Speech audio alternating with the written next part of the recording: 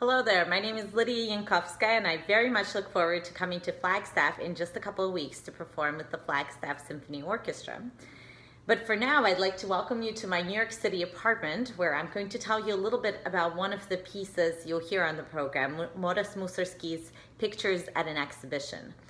The work is performed very widely. It's one of the most popular in the orchestral repertory, and I think as a result, we sometimes lose sight of what inspires people to perform it as often as we do.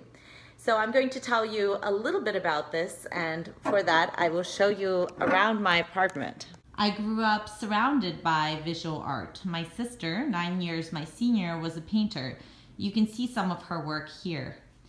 In addition to being an artist, she was also a very accomplished musician as a classical guitarist, and also listened to a great selection of classical music while painting. This nude is perhaps my favorite of her work, and I remember her painting it while listening to Schnittke's string quartets as she introduced me to those pieces, and I now continue to love them. Mussorgsky wrote Pictures at an Exhibition in response to the work of his friend, the artist Victor Hartmann.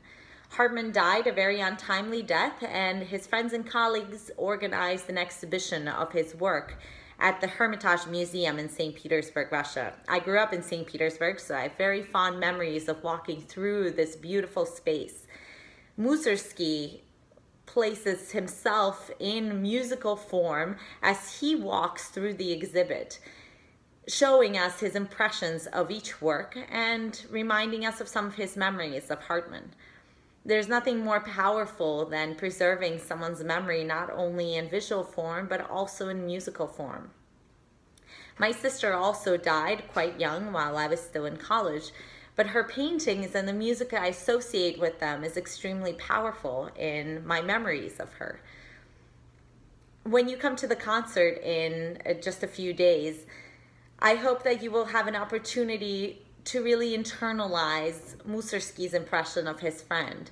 And furthermore, we are working with local artists to set up an exhibit in the lobby so that you too can walk through an exhibition and think about the impressions that these paintings make on you, and perhaps associate them with musical works that you know and love, or imagine new ones to go with the paintings.